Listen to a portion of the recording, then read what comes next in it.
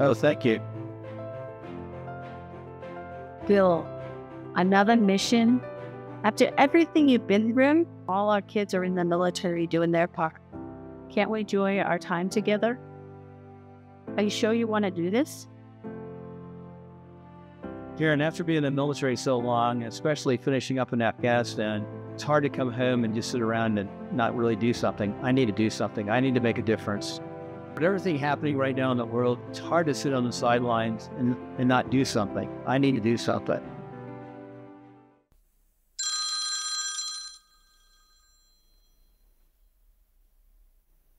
Hey, Mike. Hey, Karen called me. good to hear from you.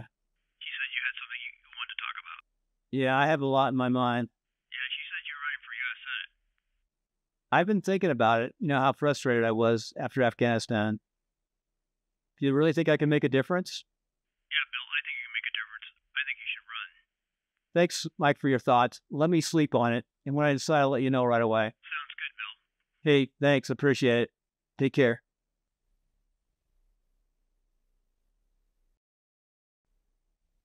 What should I do? Well, I better get ready for dinner, that's for sure. So, Bill, did Mike get in contact with you? He did, and he said you talked to him. I did, and he thinks you should run. He thinks you have a good chance of winning. This is like another mission.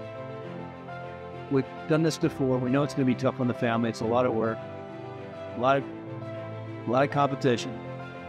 But do you think I should run? I think you should run, but promise me that you won't forget why you're doing this. I won't forget.